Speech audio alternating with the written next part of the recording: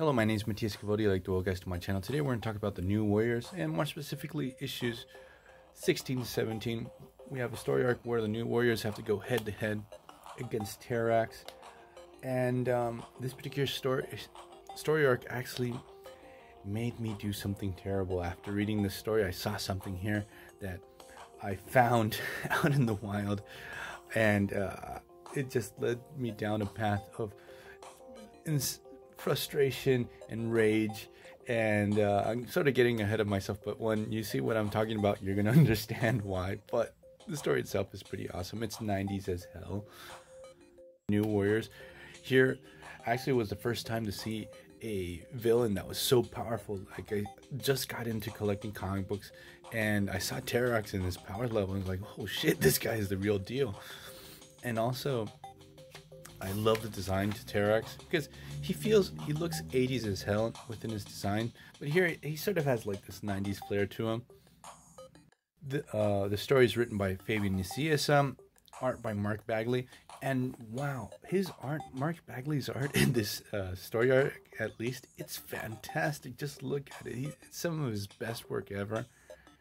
And another thing is, what I noticed is something pretty important, at least for my history as a comic book collector, because I used to buy the first comic books that I ever got in my collection at a supermarket near my uncle's house. I'd go up over on the weekends, and when he would go shopping to the supermarket, he would always buy me a comic book because he had to study at night, so he needed some silence. I've told you guys this before in other videos. So the comic books that I got at that supermarket, the first ones, are not in the best shape, but the one after this one, you're going to see the quality of the pages much better because I bought it at a comic book shop. It was like one of the first comic books I ever got at a comic book shop, so the quality is very noticeable. Pages are in much better shape. So in the previous issue, New Warriors were tussling against them. They're like a rival team. They're like antagonists, sort of villains, but they weren't really villains. They were called Sonics. I don't remember why. I have the issue lost somewhere in my collection, but this actually led to the reawakening of Terrax.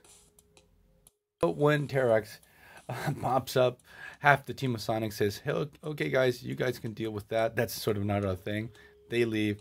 Two members of Sonics stay behind. I think this guy's called Impulse, and this guy Math Maniac or something like that. He has these really weird telepathic powers that center around math or something like that.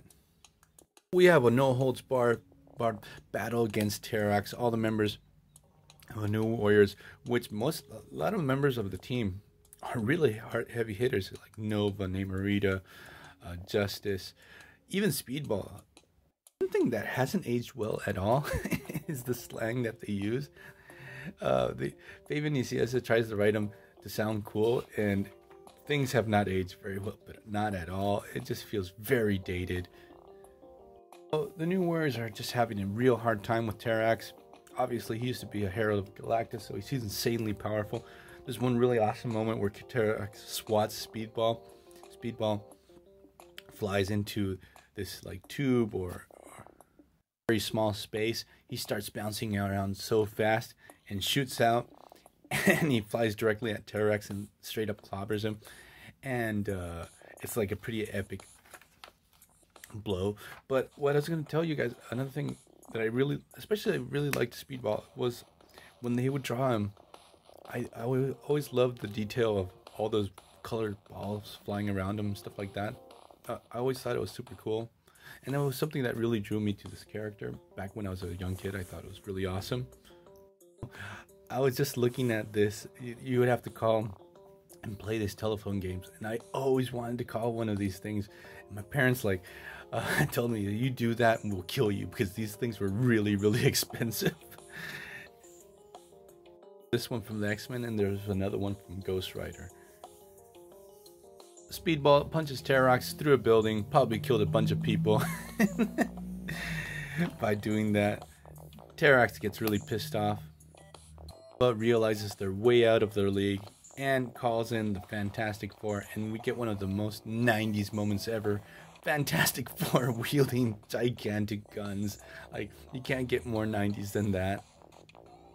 I was thinking to myself if this was the first time I ever saw the Fantastic Four or not, and I remembered that prior to this, I had bought at that supermarket a Fantastic Four, one of the very few Fantastic Four issues that I actually bought. I don't know why I never collected Fantastic Four comic books, where New Warriors team up with the Fantastic Four to fight against the Puppet Master.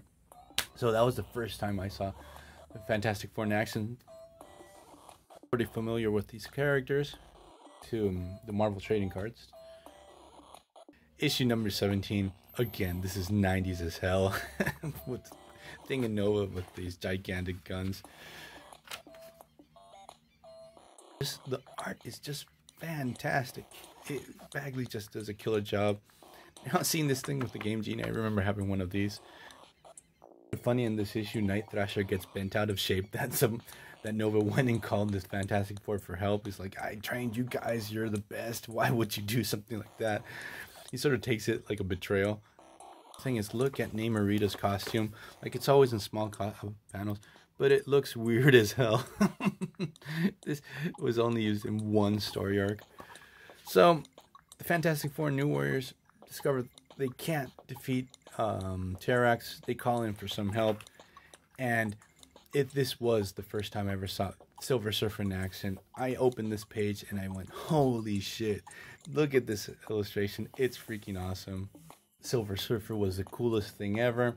And what happened was, after seeing this comic book, I was aware of the Silver Surfer, and I saw his Nintendo video game, the NES game, at a local pawn shop. So I said, hey, that's the character from New Warriors.